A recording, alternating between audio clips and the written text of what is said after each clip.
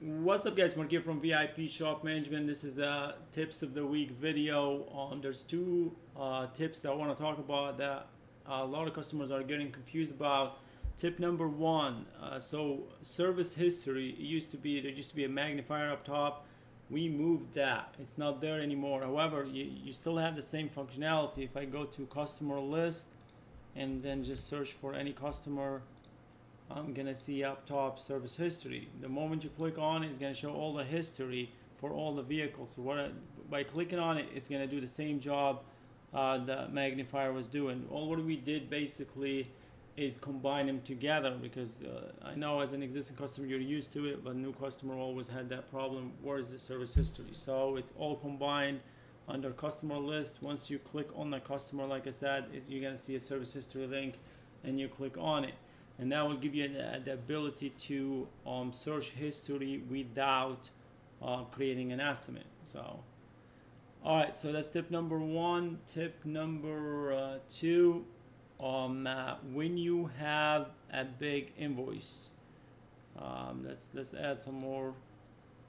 When you have a big invoice, sometimes customer thinks that they cannot add any more line. Yes, you can. There's a plus sign above the canned jobs. Just click on the plus sign. So basically, when it switches to a mode where it's expanded, you don't need the controls at all time. You only need the control to add a line when you want to add a line. But when it's already big, most likely you're just viewing it. If you want to add it, you can add it. But to add a line, just click on the plus sign.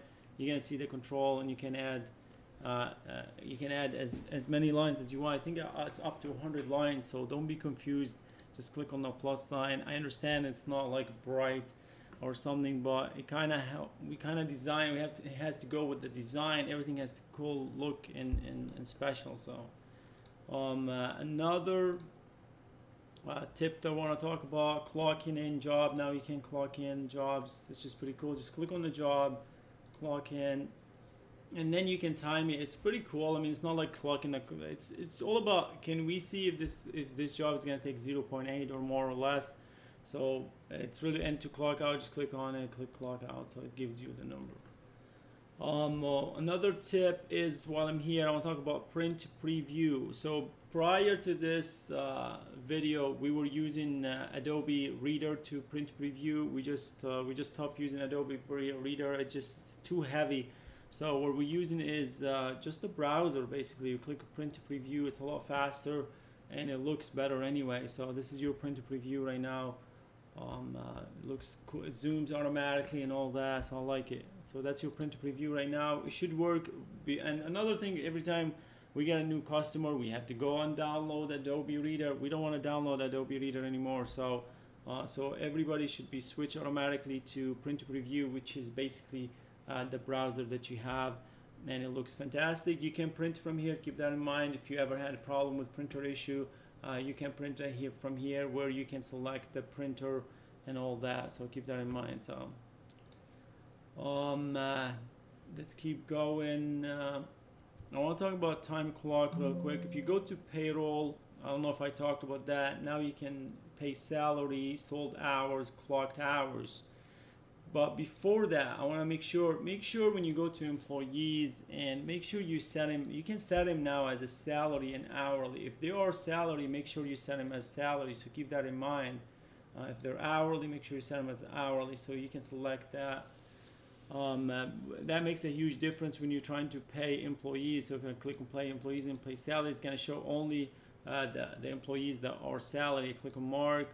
Like I said, you can just, let's go back to mark and fix it real quick. Let's go employees, and when we have mark, let's support him. Let's say we're paying him like $890 a week. Update, close, pay employee salary, and we're gonna click on mark. And it's gonna fill it automatically, and it's gonna keep track of year to date, how much you paid them so far. You don't have to fill up the taxes and all that, as we don't know where we heading with that. All you have to do, just mark it as paid. If you paid him this week, mark him as paid. Why is that important? Because I come here and view paychecks, and I'm gonna see, all right, I paid Mark from this I paid Mark for this period of time. I can, if to delete it, obviously just click on it and it'll let you delete it. Another thing about payroll, pay employees, clocked hours. I don't have anybody. All right, let's go back to the last week. So if I click on Mark right here, let's click on somebody else. Click on James. First of all, if somebody forget to clock in, you're gonna see that he did not clock out. So all you have to do is basically click on it, and you can change the name. So now you can update the date and or delete it. So that goes not just for the one he didn't clock out, and the one for anyone. You can change the date and time as you need to. So or delete.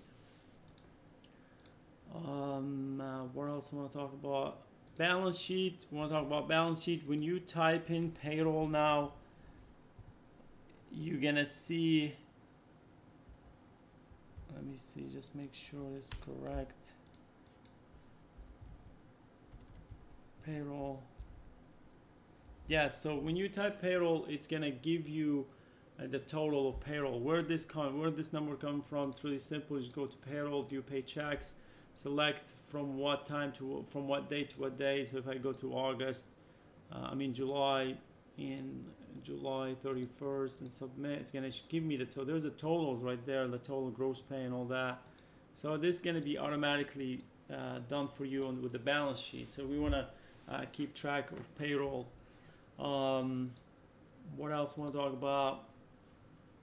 Right there, if we go back to daily report, labor costs. So if you set that's the confusion right there. If you set the technician employee to hourly, it will show labor cost. If it's set to salary, it should not be any labor cost there. So make sure you set them the way they're supposed to. So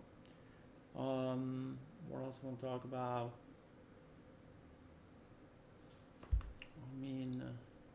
My favorite part is the print to preview right here. It's so cool now. It's really super cool. Anyway, I appreciate you guys. Until next time, thanks for watching.